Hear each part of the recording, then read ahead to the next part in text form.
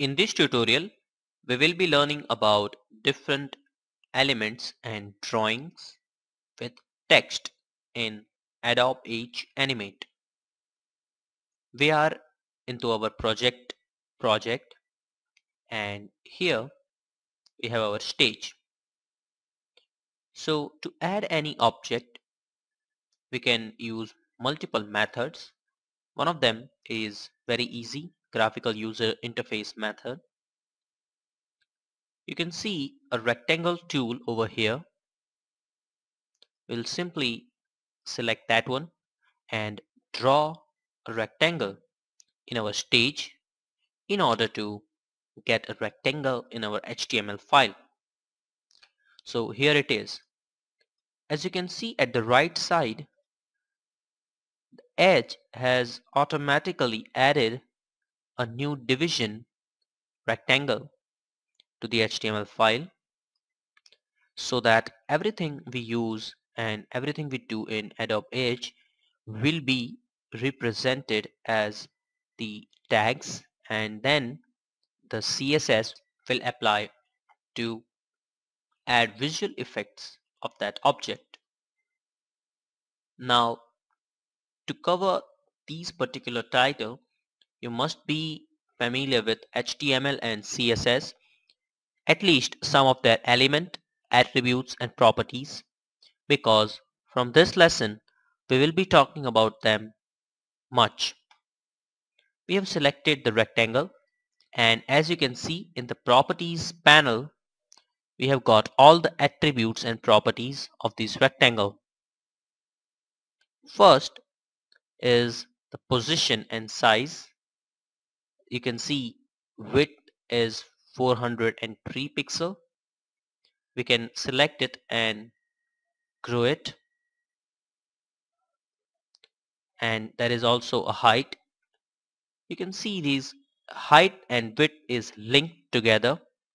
If we click on this, we can unlink them, and in this case we will be able to only increase or decrease height and width separately.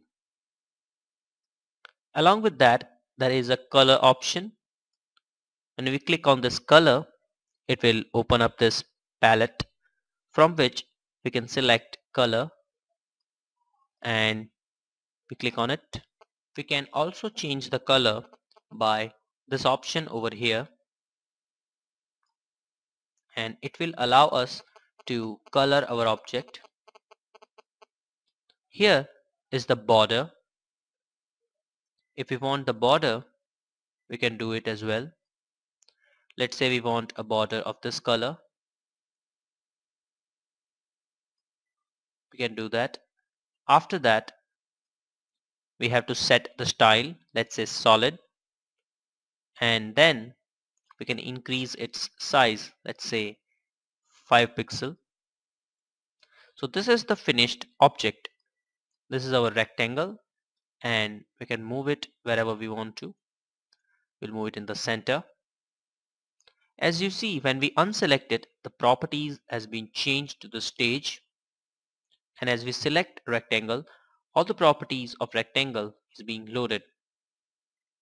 Here you'll see a corner, which is the corners of the border. If we want to round up the corners, we can do that by this option.